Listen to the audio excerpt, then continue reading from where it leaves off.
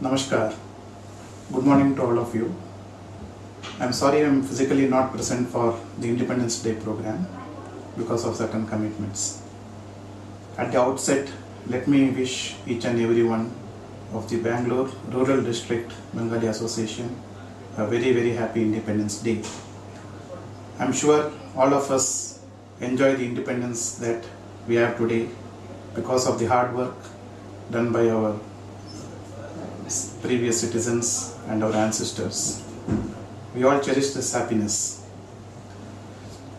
Be very happy in our lives. To be happy, we have to be healthy.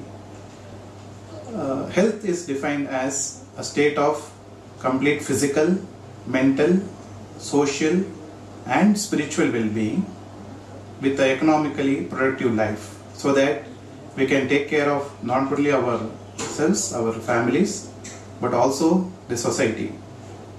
It is very important to maintain a good quality of health throughout our lives. Now, if you ask what would be the greatest wish somebody has in his life, say I need a lot of money, I need good health, I need houses, I need education for my children, and so on. There's no end to that. But then we should always understand that assimilating materials is not the purpose of life. So each one of us has to achieve or understand what is our ultimate purpose of life. And that comes only when we start introspecting. From the medical field, we see human beings suffer. And if you ask a question, why should somebody suffer? Why somebody gets disease as a child or at an old age, or somebody enjoys good health, we don't have proper answers for this. बहुत सारा सवालों का medical field में जवाब नहीं है. क्यों किसी को बीमारी होता है? अभी we have lot of genetic studies which says that इसका तो जीन खराब है, इसका लाइफस्टाइल खराब है. सभी का लाइफस्टाइल एक जैसा नहीं होता है. There are 100 people who may smoke cigarettes and may not get any diseases, and another 10 people who smoke and they get a few diseases, but some who don't smoke get so many diseases. So it's just an example that I am telling you. So there is something more than what we understand about disease, which is not connected to your genes or your lifestyle. So if we seriously understand this particular problem, then it takes us back to what our ancestors have tried to derive out of their own rich experience, wherein they're bringing the concepts of you do good, you get good, you do bad, you get bad. So this is called the karmic theory, which clearly explains why somebody gets a disease at a particular age and why somebody should suffer or why somebody should get a very good health. So to understand this further, ask any one of you what is the purpose of life. Each one might have a different goal. When I was young, my purpose of life was to become a good doctor and be of some service to society.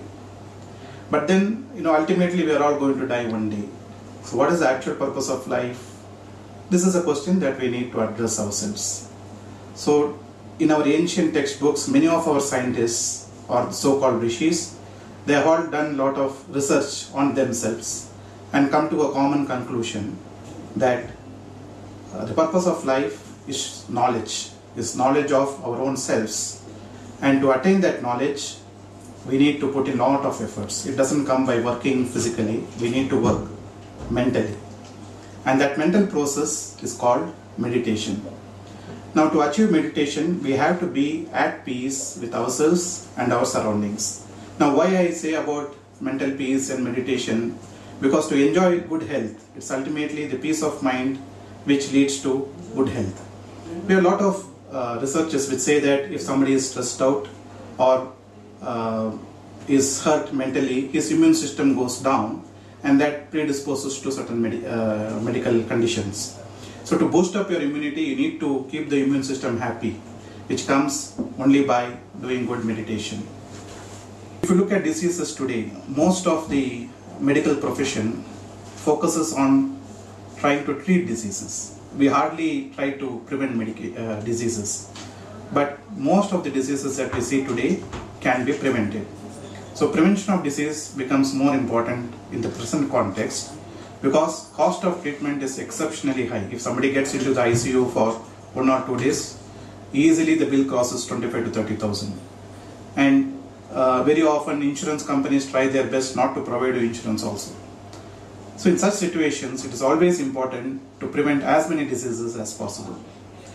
I strongly believe that humanity suffers from 3 Ds: disease, disability and death.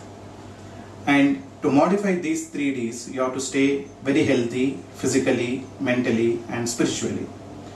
So I used to tell to my friends that to conquer the 3 Ds, you need to use 3 other Ds, that is Dana, Dharma and Dhyana.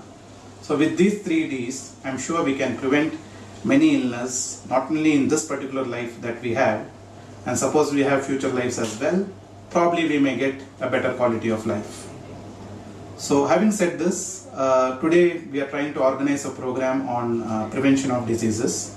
My good friend Dr. Shashikant is here, who is a specialist in disease prevention. Let me introduce Dr. Shashikant to you. I consider him as my Guruji. He is post MBBS. He did an MD in yoga therapy and focuses very keenly on how to holistically treat diseases. If you look at the present medical scenario, an allopathic doctor might say that all the other systems of medications are quackery or are not correct. Ayurveda doctor के पास जाएंगे और बोलेंगे allopathic दवाई तो जहर है. Homeopathy people will say that okay, my treatment is the best. But let me tell you, there is no single system which is 100% foolproof.